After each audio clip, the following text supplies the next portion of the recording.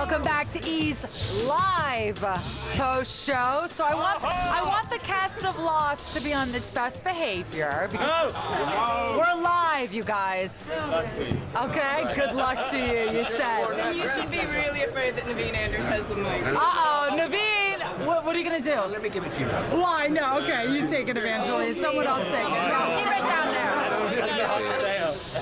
What is going on? Who is the biggest troublemaker on this in this cast? I think he's standing right over there. Step up,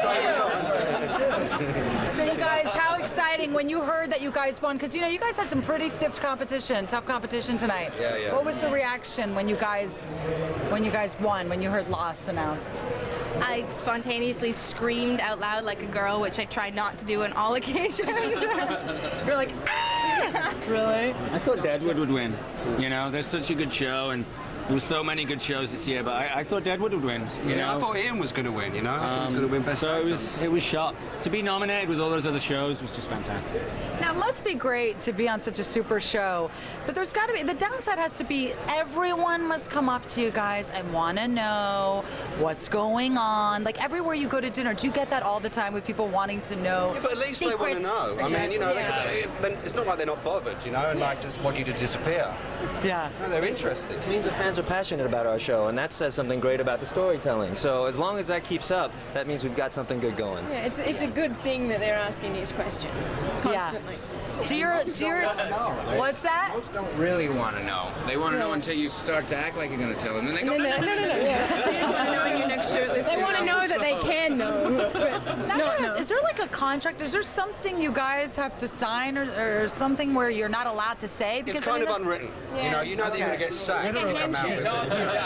Wait, Damon, why don't you come in here as the man behind, one of the men behind this? Damon Lindelof The here. man behind the curtain, Writer, Damon Lindelof. executive producer. Yeah, do you threaten their lives as far as what they can and can't say? She's nodding her head over there.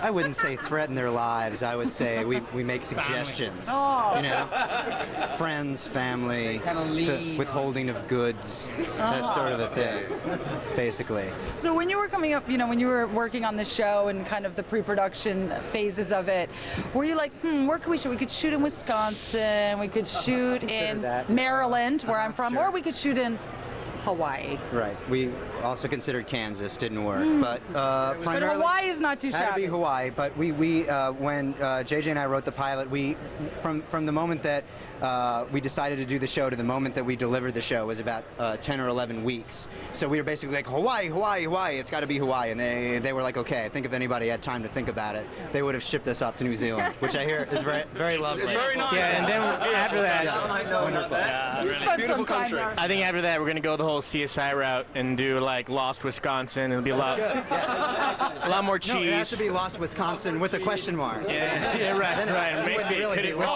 God forbid.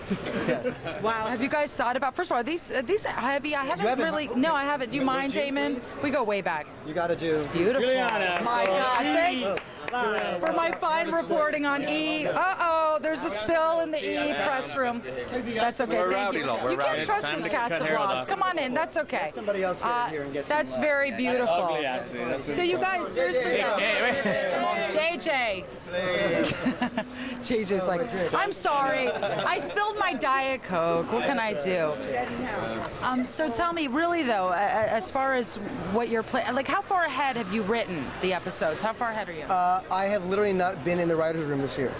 So, and this is Very all honest. No, the truth is that the man behind me, Carl have you Hughes, and this is the thing, and Damon Lindelof are really the day-to-day on the season. I wish I could take more credit for this year than I can, but you should talk to them.